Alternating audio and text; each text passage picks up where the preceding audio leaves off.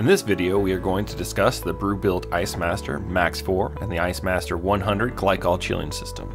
Here is a brief summary of what we will be talking about today. What is a Glycol Chiller? Included equipment, features of the system, basic setup of the Max 4, and finally, the differences between the two models. What is a Glycol Chiller? A glycol chiller is basically a water bath that you use to cool your fermentation to a desired temperature. Using just plain water, you can fill the internal reservoir, allowing cooling temperatures just above freezing or around 34 degrees. If you would like to chill the reservoir to below freezing, you can use a glycol and water mixture. The greater amount of glycol, the lower your temperature can go without freezing in the BrewBuilt chiller. Equipment and features.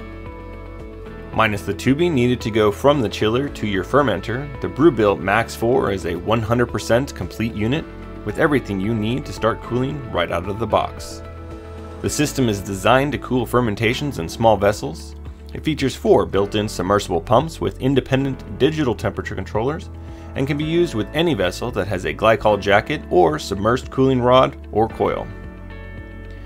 Each controller includes a temperature probe that should be inserted into a thermowell in your vessel, or it can be taped to the outside of the vessel if you don't have a thermowell.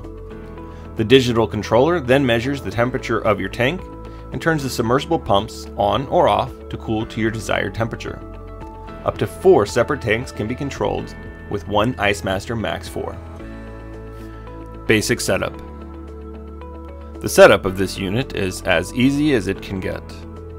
Start by connecting some 3/8 tubing from the chiller to your fermenter or cool sticks.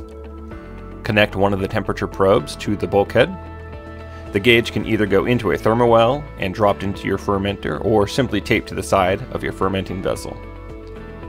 Attach the included drain plug.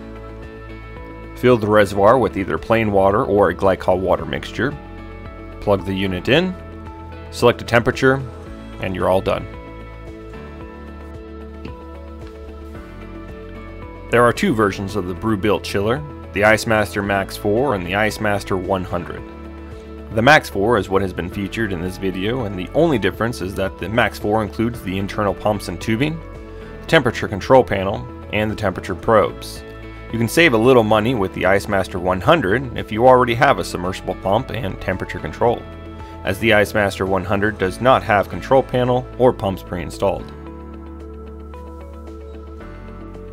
If you would like to learn more about the BrewBuilt chiller line, glycol to water ratios, or cool sticks and thermowells, please visit the links listed below.